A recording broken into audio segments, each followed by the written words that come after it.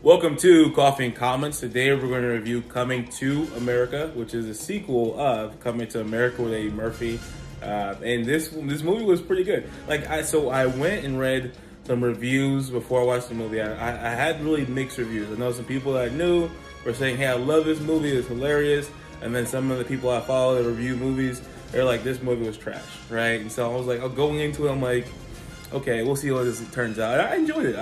It was a lot of fan service for this movie. So if you've seen the initial movie, there was a lot of recalling the plot line and the storyline from the past to this movie. So it wasn't like a great movie overall because it wouldn't stand alone without the original. It had to recall some different stuff from the past. Actually, had scenes from the past, a lot of the scenes from the past in it.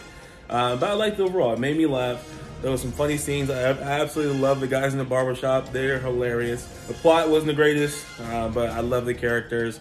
It made me laugh, and it just made me relive everything that I loved about Coming to America, the original. So it was a good movie overall. I wouldn't say it's like the greatest movie ever, but for a sequel to a movie that I love, it's fun. Overall, I'll give this movie a score of about 6.4.